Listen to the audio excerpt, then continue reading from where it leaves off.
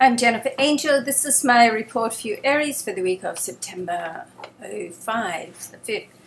So it was a pretty intense week this week, or last week, whenever you're watching this, with Mercury retrograde and the solar eclipse.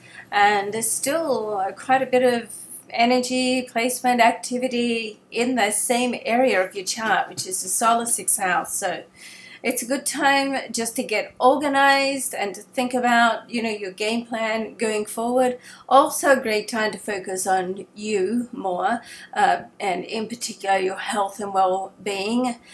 Make sure you're doing the right thing for yourself, because, when you get busy, and particularly if there's stuff going on in your work area at the moment, then your own needs can fall to the bottom of the list, okay? And that's what we don't want to do. So Mercury is still retrograde. That there is going to be a little bit of movement this week, that things are like there's great things happening, but there's also pullback with Mercury retrograde, and it does give you time to sort of think things through and get some clarity. So even though Mercury retrograde is not one of my most favorite transits, it certainly has its purposes and its benefits. Now, the big thing that's happening this week is that Jupiter is on the move. It's going to move into your area of relationships. Okay, so over this next 12 months, it's a time where you can really either enhance the relationship you're in, mend some fences, or meet somebody new. So all of the above. But as always with Jupiter, you want to sort of put out what you want, rather than in terms of what you don't want. Think in the positive, and be optimistic about life. It's like what you project out is what you can, attract back in. So you want to be, really sort of mindful of that during this time. There are two aspects with Pluto this week as well. And Pluto sits in your area of career and work and business, and the first one right in the middle of the week is with the Sun.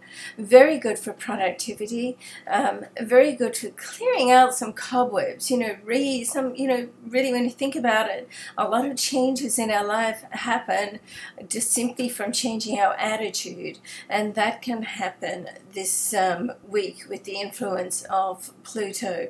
And right at the end of the week, there's a square with Pluto and Venus, and Venus is in your area of relationships, so this can be a little bit confronting with the square, but once again it does help you to have a change of attitude and open up to the great energy of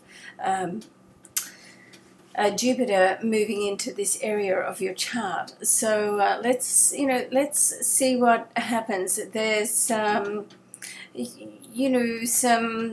good aspects and some challenging aspects. So it's certainly a lot of support and challenge going on in your chart, and a chance to sort of let go of the past as well. So you want to be mindful of that, because when we let go of things, it creates that space and void.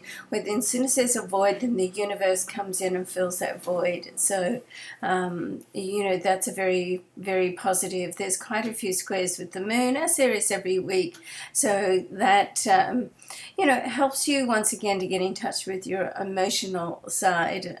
All right, so have a great week. I hope something uncovers for you, particularly with the way that you feel about things. Getting clarity about what you want to do in life, I think, is half the battle. Love and luck to you. I'm Jennifer Angel. Thanks for watching.